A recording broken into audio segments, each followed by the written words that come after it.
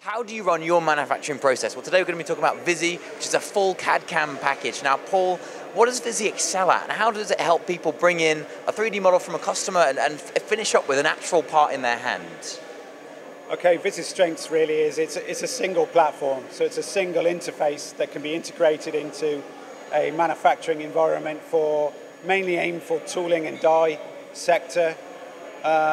So we'll handle any data. We don't care really where the data's come from. We'll import it into our interface, and we have no need for a history tree. We direct modeling, so we'll just grab the data and run with it. So we'll interrogate that data, see how good it is for manufacture. We have tools to feed back any findings we have regarding problems with the manufacturer. And what kind of problems might there be? So designers can be quite creative in the geometry they create, and they focus so much on the aesthetics of a part. The manufacture of the part then is outside the price or realistic price remit of manufacture. So what we want to do is highlight issues like undercuts and just things to make a robust manufactured component for the future, really. Okay, so design for manufacture is very different from design for pure aesthetic purposes. Yes, and how does VISI help you get apart from a part that has been designed just to look fantastic to a part that looks fantastic but also is easier to manufacture? So it's robustness, really. I mean, you want robust... And what kind of operations would you be doing with? What would you be doing with the CAD system physically to try and change the part? So it's a process. So basically, there's a range of tools that are quite specific for the sort of tooling industry.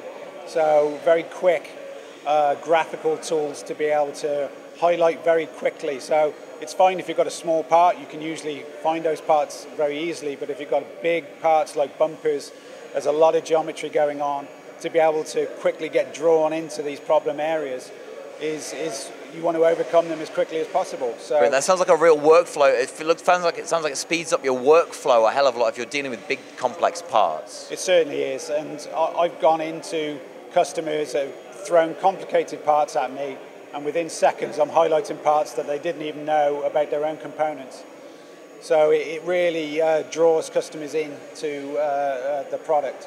Brilliant. So a tool and die manufacturer's friend, but it's not just when you sat at the software looking at all the little problem faces and stuff. You've actually got to make the part as well.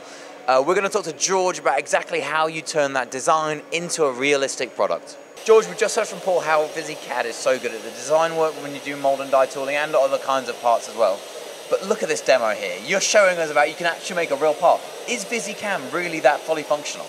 Yeah, it is. We got so many different operations helping us to achieve the shape we need. We got the tool insert, so this is the demo part to show you what exactly we can do, what the type of machining we can achieve. Okay, so we got drilling operations, which is 2.5 axis machining. We got 3 axis operations like waveform roughing and 3+2 operations. Yeah, absolutely. You can see there's lots of different indexing here. There's this kind of general flat surfaces you'd see on like a normal 3-axis part, but then you've got interspersed in all the standard kind of flat bits where the insert fits in. You've got these lovely curves and forms and sharp edges and weird angles. And would you say that's what kind of VISI will excel at? Is this kind of your standard 3-axis kind of 3+2 machining, and then these beautiful forms going across all of that?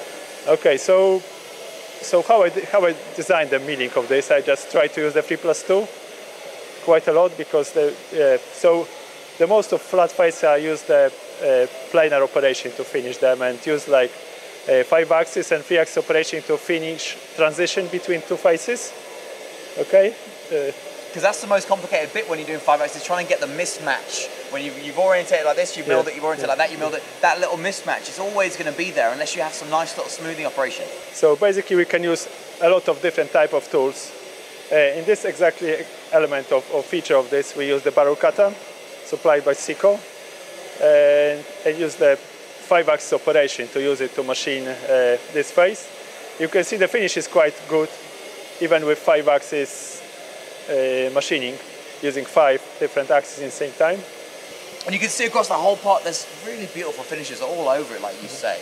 But how do you make it so easy to get those blending passes so good?